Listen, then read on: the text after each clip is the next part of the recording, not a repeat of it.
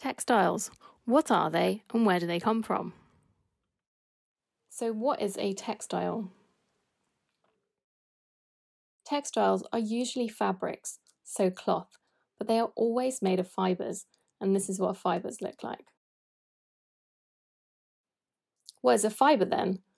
A fibre is long and thin. We could say one of your hairs is a fibre. Most fibres are a lot finer than your hair, and it is sometimes hard to see one by itself. It looks like a piece of fluff. So what objects are textiles? Well, your clothing, sportswear, all your bedding, like pillowcases and sheets, and almost anything in your house that is soft will be a textile. So cushions, rugs, slippers. This is because fibres are flexible, so when you touch them, they bend around you, rather than staying in a fixed position like a hard object, like a wooden table. And it wouldn't be very comfortable to sleep on top of a wooden table. That's why we prefer a mattress covered with a sheet. Some textiles can be rough and scratchy, so we wouldn't use them for clothes. Like the fibre coir, which is from coconut husks, is really hard and wiry, so we use it for doormats. These textiles pop up everywhere in your daily life, and there are some items you might not typically think of as being textiles, like cotton wool, most of your shoes, the wipes that you use for makeup removing or cleaning. A tea bag is a textile, a rope is a textile, and even synthetic hair extensions are textiles because they're made of plastic fibres. Textiles are used in many professions to do special jobs. For example, medical textiles are used for protective equipment and for tubes, bandages, lots of other things, even some that have electronics embedded in them, you can see on the bottom right, that might measure your heart rate. There are many different textiles in cars, in airbags, seat belts, upholstery, even in the tyres, and behind the panels or the ceiling where you can't see them. Textiles are used in aeroplanes and spacecraft. Here you can see on the top left a special 4D printed textile developed for space. That weird looking thing on the right are airbags for the Mars Pathfinder spacecraft. On the bottom right, some parachutes for a shuttle landing, and some astronaut clothing designed for the company SpaceX by Under Armour, who you might have come across making sportswear. So space travel for normal people will probably be commonplace within our lifetime, and there'll be lots of textiles that we need for that. So I said that textiles are made of fibres, so let's learn more about fibres. Where do these fibres come from? So if you think fibres look like fluff quite a lot, where could we get fluff from? And we collect these fluffy fibres from plants. Sometimes the flower might be fluffy in the case of the cotton plant, or you might use the fibres from the stalks of the plant. If you think about when you eat celery, all those fibres that get stuck in your teeth, other plants are like that, and we can collect those fibres.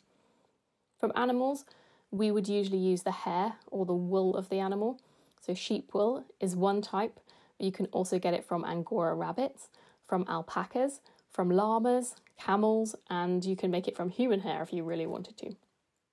We can also make fibres using chemicals that we get from crude oil. So the same thing that we make petrol or gasoline out of. We can react those chemicals together to form little chains of plastic, and these are called fibres as well. A final small category that I've put at the bottom there that is useful but not as interesting perhaps, we can use rocks to make fibres, things like asbestos. Now you shouldn't be using asbestos anymore, but there are others out there. So more properly, we categorise textile fibres depending on where they come from.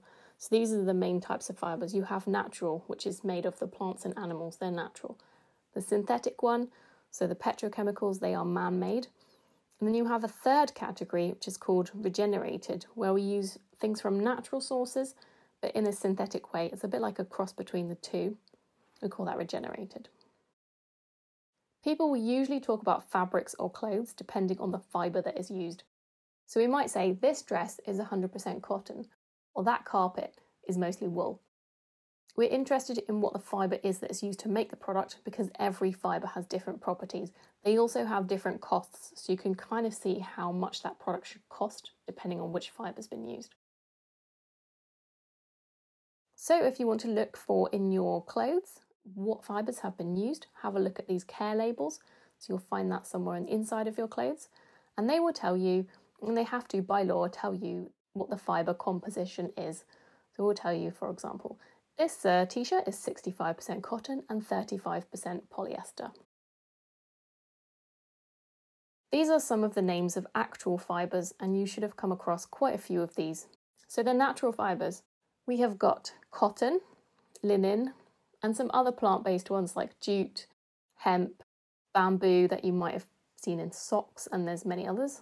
In the yellow box, the animal-based fibres, so wool, silk, that's an expensive fibre, and other animal hair like alpaca or Angora rabbit. For synthetic fibres, we have polyester, which is used in clothing a lot because it's cheap.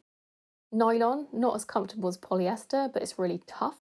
Elastane, which you would know as Lycra, the brand name, that's used in swimming costumes, in skinny jeans, in leggings, basically in anything that needs to stretch to get your body into it and then stretch back so it looks skin tight, you'll find that there is elastane in there. Acrylic, which is kind of a fake wool, it's quite warm. And Kevlar, which is really strong, and we use that in body armour or bulletproof vests. In the third category, regenerated, the one that you would probably have to know is viscose, also known as rayon in the USA. And viscose is made from wood chips that are dissolved, basically. You'll find that in tops and dresses, and they hang really nicely, but they also pill really easily, so that means that they get those annoying little bobbles on them. How do we convert these fibres into something useful? So fibres by themselves are not strong enough to make a product. So what we want to do is combine many fibres together to make them stronger. They're also quite short, so we want to make them longer. And we do that by spinning them into yarns. And spinning is the technical name for twisting. Yarns are much thicker than fibres, but they're still usually quite fine for making clothes. So examples of yarns that you might have seen are string, sewing thread is a yarn. If you like knitting or know someone that knits, you would have seen balls of wool that they use. They're called yarns. Yarns are long like string. So how are we going to make that into something that is useful? Like I don't want to wrap yarn around myself as clothes. So what we do is we will combine those yarns by weaving or knitting or bonding them into a fabric. And the fabric is flat, and that's a lot more useful for making products. There are lots of other ways of making fabrics. Some of them you wouldn't really need to know about unless you wanted to go into that industry, like carpet making. Some fabrics are really cheap, so they're not knitted or woven. Could be like glued together or bonded or needle punched to stick the fibres together. So if you think about masks that you would wear to protect yourself from getting sick, those types of masks are made from a very cheap fabric that will tend to be needle punched, or another one of those methods that kind of just sandwiches all of the fibres together. And if you've ever used felt at school, that's another fabric that's not woven or knitted. It's basically kind of tangled together. It's quite easy to pull out the individual fibres.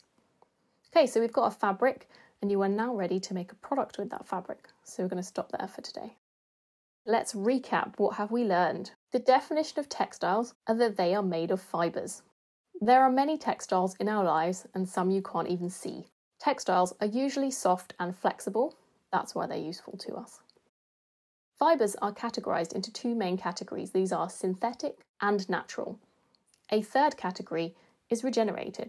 It's important to know what fibre a textile is made of, because different fibres have different properties and costs. Fibres are then spun into yarns, and yarns are usually combined by weaving or knitting to make a fabric. And that's it for today.